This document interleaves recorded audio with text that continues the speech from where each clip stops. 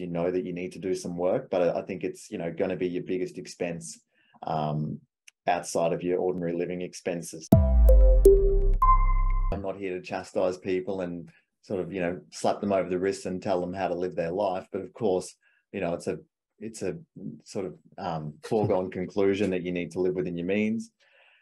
As a mortgage holder myself, I absolutely detest, seeing my interest rate with my bank higher than that of a new customer that's advertised on the internet. So, in this day and age, there's absolutely no benefit in being loyal to a bank, especially one that you've got your mortgage with. So for me, I'm not a mortgage broker myself, but I'm a huge advocate in using mortgage brokers. So, I'm going through that process at the moment of refinancing my property because I'm not happy with the interest rate that I'm on. And, I think we're in a period of competition.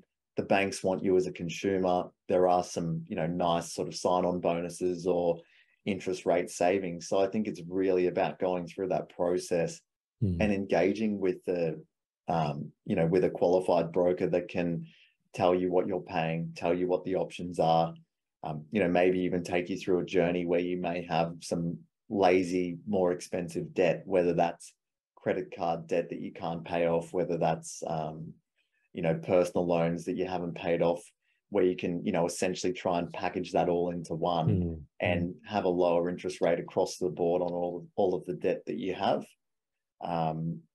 So, for me, I really think you need to sort of go through that exercise, and again, myself personally, I knew that it needed to be done. It is sort of, you do need to do a bit of heavy lifting. So it typically falls to the bottom of the pile because you know that you need to do some work. But I think it's, going to be your biggest expense outside of your ordinary living expenses. So it's pretty important to get that one right.